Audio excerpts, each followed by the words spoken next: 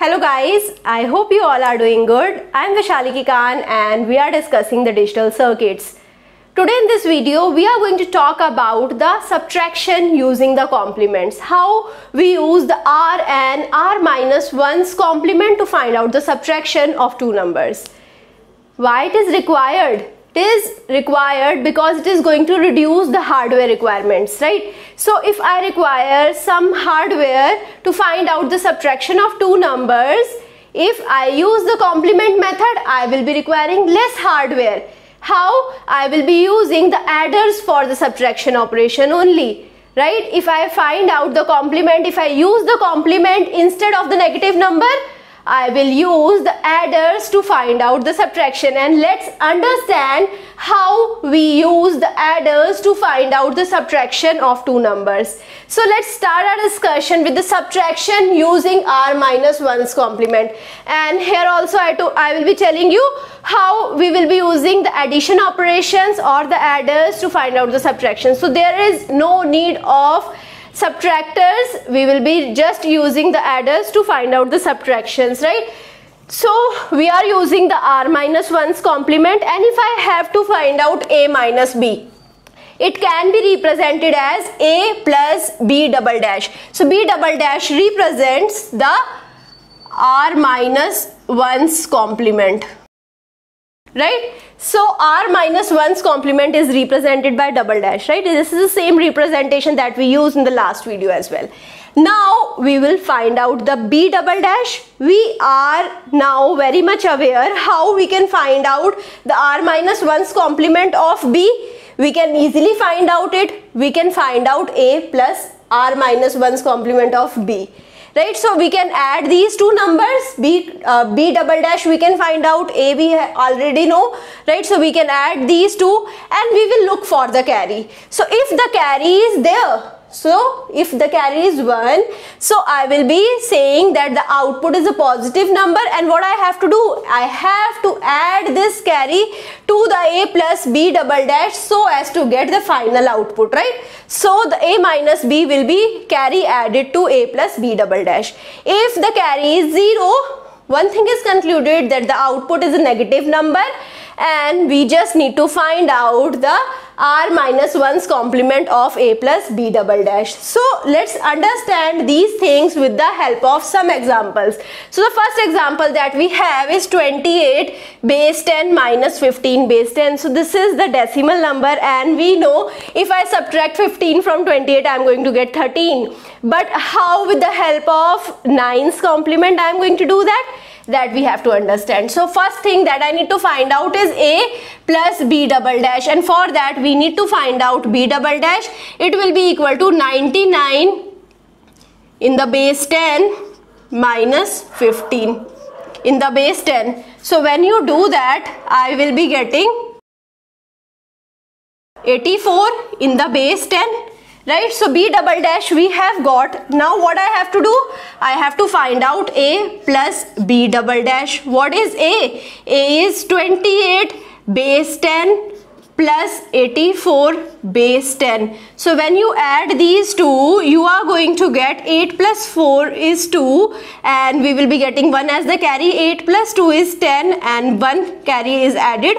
So we will be getting 1, 2 and 1 will be left out as the carry. So when 1 is here as the carry, we know this is a positive number, and we have to add this 1 to this 12 number to get the output. So the answer will be 12 plus 1, that is 13 base 10, right? So the carry, what I have done, I have taken the carry, I have added it to 12 and I got 13 in the positive. So this is the output which is positive in nature, right? So now coming to the question number 2. Now here we have the binary numbers, and again what I will be using, I will be using the 1's complement, that is the R-1's complement. And now we will be finding out B double dash. This is B, so B double dash will be equal to, I will be taking all 1's. How many digits are there? 5 digits are there, so I am going to take 5 1's minus 00 111 base 2. So it will be coming out to be equal to 11 000. So this is my B double dash. Now what I have to do, I have to find out A plus B double dash, what it would be, 11 100 base 2 plus 1110 base 2, right? So now here we have the 1110 plus 1100. So let's understand what it would be. The answer will be equal to, so 0 and 0 are added to 0, we will be getting 0. 1 is added to 0, we will be getting 1. 1 is added to 1, we will be getting 0 plus 1 as the carry. So here we will be getting 1 and 1 as the carry, because 1 plus 1 plus 1, we will be getting 1 plus 1 as the carry. So now this is my answer and we have 1 as the carry. So when I have 1 as the carry, the output is positive. So here I can say this number would be positive. And now I have to add the carry to the A plus B double dash. So what would be the answer? Answer would be 10101, right, in the base 2. Okay, so this is my answer. Coming to the next question, and this is representing my second case. How? Let's understand this. Again we need to find out B double dash. Here B double dash will be equal to 99 base 10 minus 28 base 10. So it will be equal to, so here we will be having 1, 9 minus 2 will be equal to 7, 71 base 10, right? So now we have found out B double dash. I have to add A plus B double dash, right? So I have to add A to this 71. What is A? A is 15 in the base 10 plus we have 71 in the base 10.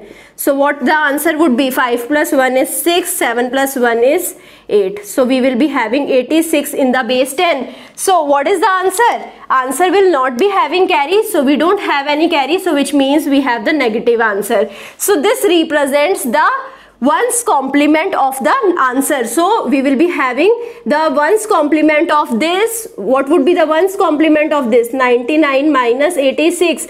It will be equal to 13 in the negative. So we will be having negative 13 as the answer, right? So this is how you can solve it. And one example we are taking for the hexadecimal number as well.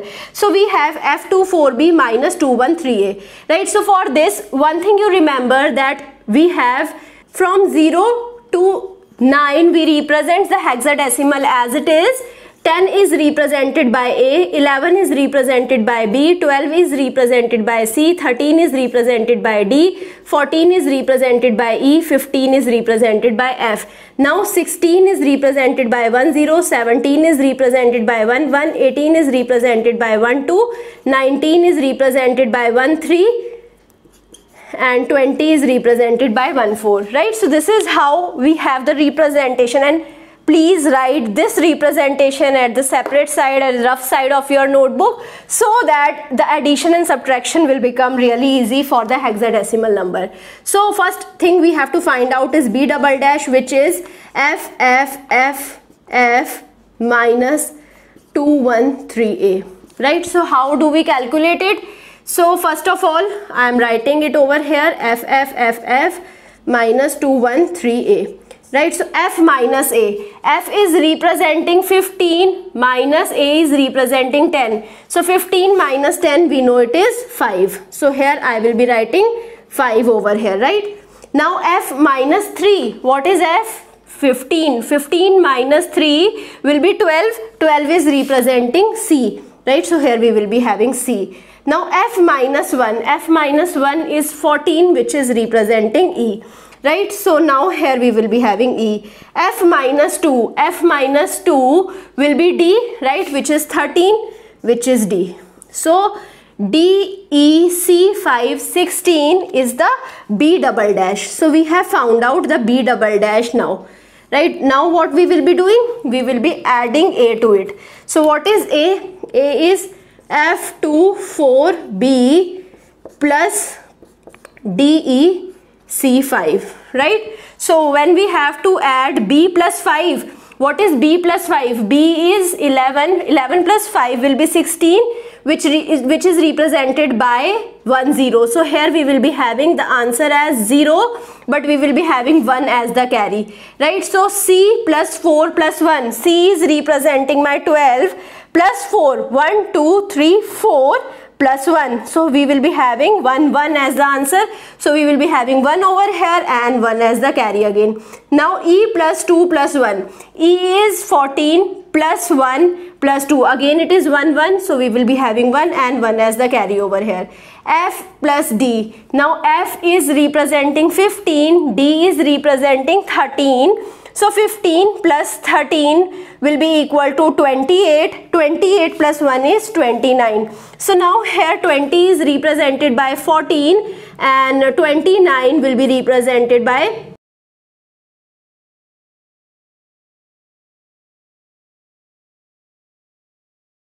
So 28 is represented by 1C and 29 is represented by 1D. So 1D 110 in base 16 is the answer. So now coming to the R's complement. So now we are going to do the subtraction using the R's complement. What is the formula? We have to find out A minus B. So first of all, we are going to find out the R's complement of B and we are going to check the carry. If the carry is 1, the answer is positive and we have to just discard the carry.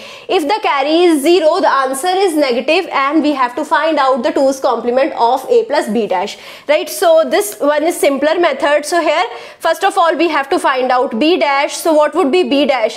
So first of all, we will be seeing what is B double dash. What was R's complement? R minus 1's complement plus 1. So what was B double dash? B double dash plus 1 is my B dash. So what was B double dash? 84. 84 plus 1 in the base 10, it is 85 base 10 is my B dash, right? So now what I have to do? I have to add A to it. So A plus B dash will be equal to 28 plus 85 in the base 10, right? So it will be equal to 8 plus 5 is 3 with the carry 1. 8 plus 2 is now 10 plus 1 is 11. So we will be having 1 1 3. So here the carry is 1 and the answer is 13. So carry 1 is discarded. So here I can write the carry over here. This is my carry. It is discarded. So when the carry is there, the answer is positive. So we will be having positive 13 as the answer, right? We all know 28 minus 15 is plus 13. So now coming to the second question, here also we are going to use the 2's complement. So now here B dash we need to find out, and for that we are going to use a short trick. So here this is the first 0, it will be represented as it is. This is the first non-zero term, we have to subtract it from 2, we will be getting 1. We have to subtract all of the further digits from 1. So 000 when subtracted from 1, I will be getting 111. 1 subtracted from 1, I will be getting 0, and here these two 1 subtracted from 1, I will be getting 0. So this is simply how I can find out B dash. Now what I have to do? I have to add A to it. So what is A?